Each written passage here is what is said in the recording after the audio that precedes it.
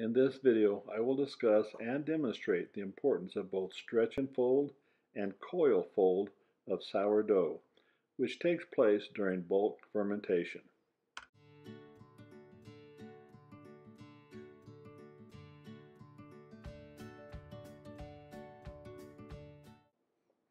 Hi, I'm Ron, and thanks for clicking on this video.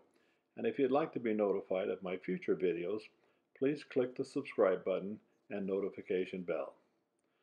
Bulk fermentation is a 4 to 6 hour period between the time the dough is mixed and when it is shaped for eventual baking. Two important steps take place during bulk fermentation. The first step is the handling of the dough by either stretch and fold or coil fold, or a combination of both, and I'll demonstrate both. And the second step is a resting period until the dough increases in volume by 25 to 30%. Okay then, let's begin. Each morning I feed my sourdough starter, and after it is doubled in volume, I make my dough, which is what I'm doing here. I begin with 600 grams of water and 200 grams of sourdough starter.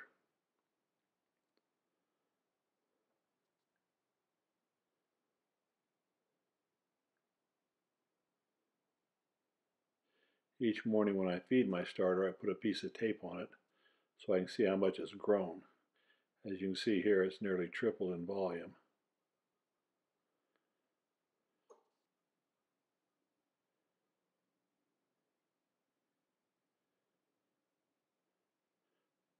Oops, I put too much in. Can I get some out? I don't think so. Okay, today's loaf will have a little extra starter. Quick mixing. And now let's add 900 grams of flour and 20 grams of salt.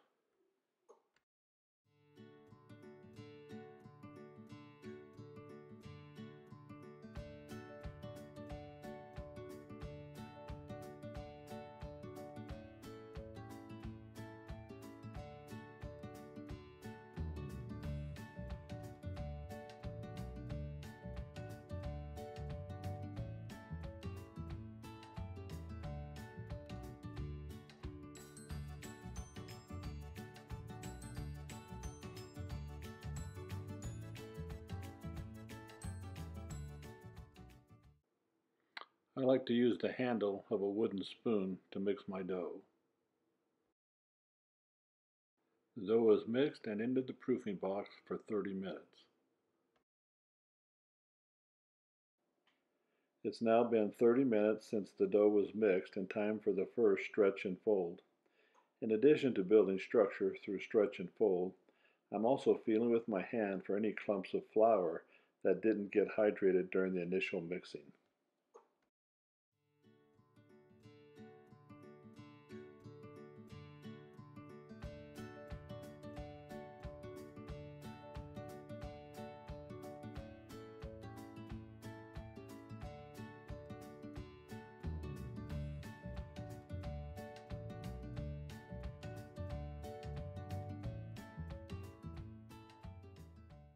Okay, that's looking good. Back into the proofing box for another 30 minutes.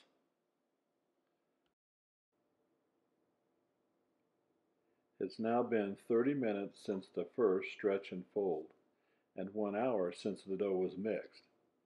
It's time for the second stretch and fold. Can you see that the gluten strands are beginning to form? The dough is far less shaggy now than it was just an hour ago.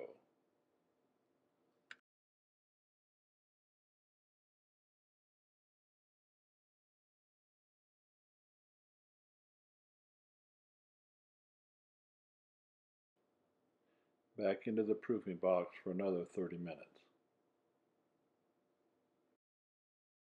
It's now been 30 minutes since the second stretch and fold and 90 minutes since the dough was mixed. It's time for the first coil fold. Coil fold is simply a more gentler method than stretch and fold of strengthening and developing gluten in the dough. Also, many people, myself included, feel that coil fold promotes a lighter and more open crumb.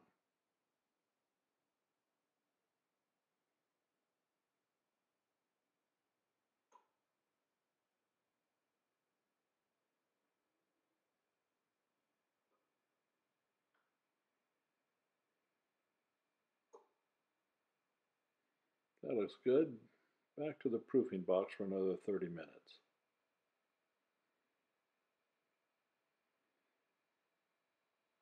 Okay, it's been another 30 minutes and time for the second coil fold.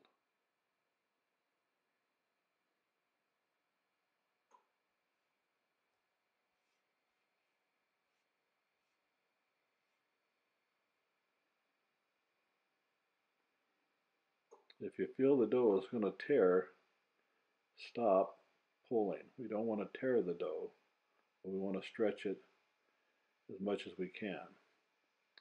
And you'll need to keep your hands wet as well to keep the dough from sticking.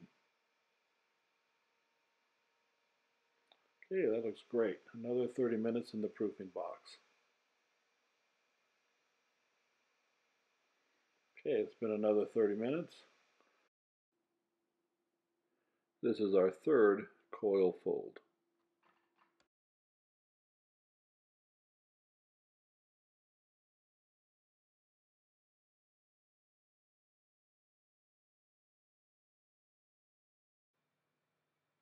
Let me get some more water on my hands and I'll give it one more coil fold. Okay, one more coil fold. Normally at this point, I would let the dough rest until it had increased in volume by 25 to 30%, which usually takes a couple of hours. I would then divide and shape the dough. But to further demonstrate the effects of coil fold, I'm placing the dough in this 9 by 13 glass dish.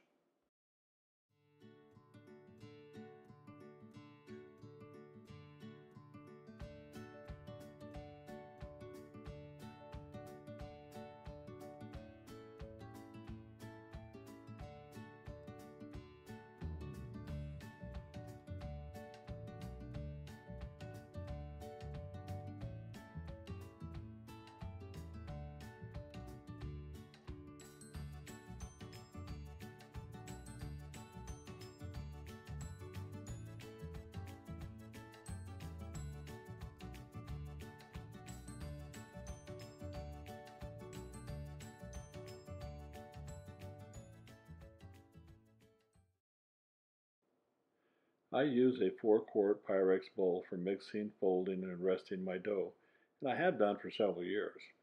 However, you may want to consider using a container like this one. I think this container's biggest advantage over my 4-quart bowl is that with this container, you could be more precise in measuring the increase in volume of the dough during bulk fermentation. Okay, our dough has risen nicely. It's time to divide the dough, pre-shape, shape,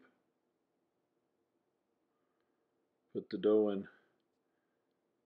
bamboo baskets, cover them up, put them in the fridge overnight, and bake our dough tomorrow.